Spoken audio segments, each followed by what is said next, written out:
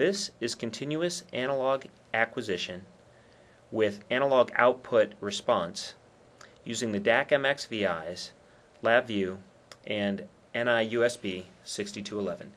We'll get into programming this in just a minute, but first I'd like to show you our hardware setup. This is the USB 6211. We're going to take the analog output channel of this and feed it over to a power transistor that's in the base of this flywheel setup. That will then switch in 9 volts to this solenoid that's going to push on this offset flywheel. The flywheel will turn around, and there are 2 magnets on the front of the flywheel. When this magnet right here comes in front of this Hall effect sensor, the Hall effect sensor will output a 5 volt value high. When the second magnet passes, the Hall effect sensor will output a low voltage or a 0 voltage reading. That voltage reading will come back into the analog input channel right here, and that's our setup. Let's go ahead and jump into LabVIEW and program the first part of this demonstration. First thing I'm going to do is put down a graph. Now this graph is actually going to be used in the second part of our demonstration, but we're just putting it down to prepare for that. So I'll tell it not to auto scale. I'll tell the x-axis also not to auto scale, and I'm going to tell it to go between 0 and 1 because we're going to acquire just 1 second's worth of data. So that's it for our front panel. Let's go ahead and go to the block diagram and program up the application. The first thing that we want to do is our analog input.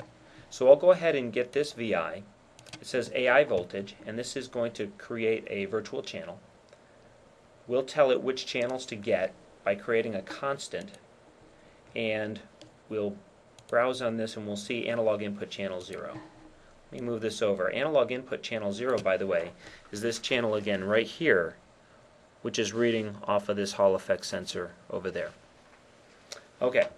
The next thing that we need to do is tell it what the input terminal configuration is, and we'll create a constant and we'll tell it reference single-ended. Second thing that we want to do is set up the timing. So I'll just drop the timing VI in here, and I'll bring up the help window so that maybe you can see this a little better. I'll set it right up here. What we want to do now is set the rate. So we'll create a constant. We'll set the acquisition rate. That's 1,000 samples per second that we'll monitor the Hall effect sensor at. We'll set the sample mode, and we'll tell it to continuously acquire data.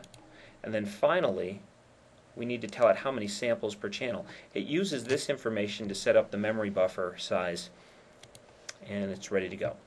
Okay, the next thing that we want to do is start the acquisition. So this VI will start the acquisition up and it's running.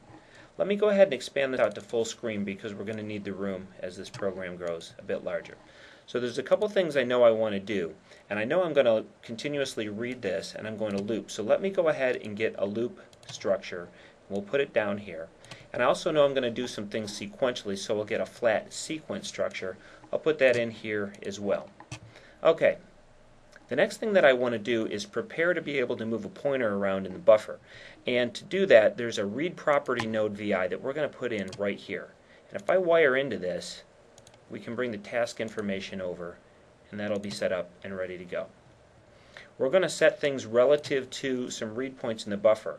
So I'll create a constant, and this is going to allow me to set where in the buffer I'm going to read. And I want to read relative to the most recent sample that we acquired. The next thing that I want to do is create another constant, and I'll just leave this as 0. So that's set up and ready to go. The next thing I want to do is perform the read itself. So I'll bring that in, and this will actually auto wire. This is going to be analog, 1 channel, 1 sample, so that's good. And in fact, if we weren't going to change the buffers later, I would not have had to do this stuff here, but I'm just preparing to reset that in the second part of our demonstration. Okay, so that's good. We're ready to go. Let me create a little bit more room, and in fact, I'll clean it up just a bit so that it looks a little better for you to see. While I'm thinking about it, let me create the control here for the stop button so that that'll be ready to run when we've got it ready to go. The next thing that I'd like to do is shut the task down when we're done acquiring the data. So I'll wire the stop task up, and that's ready.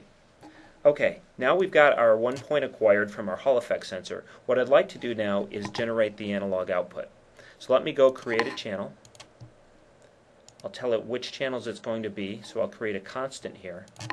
And this is going to be an analog output voltage. So in fact, I sort of did that backwards. Let me delete that first, and let me change the analog output. So it's the analog output. So now when I go and I create this constant, it knows that they're output constants instead. So that's why I took that out of there.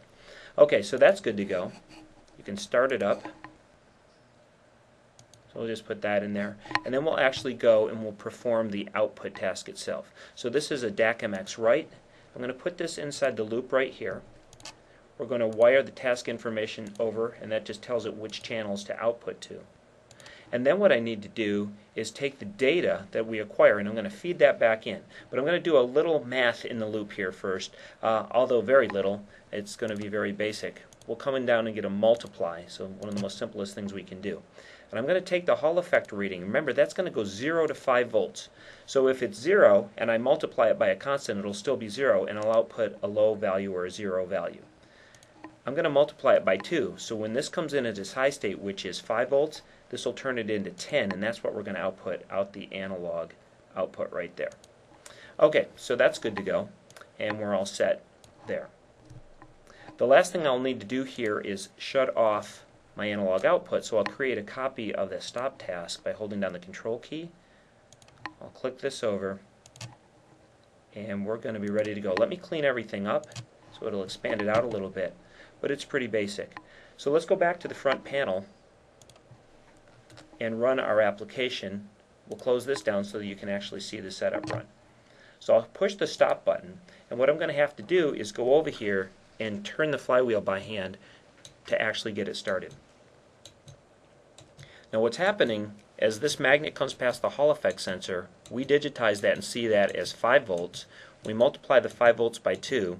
That gives a 10 volt analog output that goes and it pushes the solenoid. But it only pushes while the Hall effect sensor is giving a high value. The next magnet comes along and gives it a low value. It stops pushing, and the momentum of the flywheel allows it to continue to turn and carry it back around to the next cycle. So in the second part of our demonstration, what we're going to do is allow you to see the signal that's coming off this Hall effect sensor. We'll digitize it. We'll digitize it at a kilosample per second and display it in real time on this graph right here. So make sure you see that video. But that's how you would do continuous analog acquisition with analog response using the DAQmx Vis and LabVIEW in the NI USB 6211.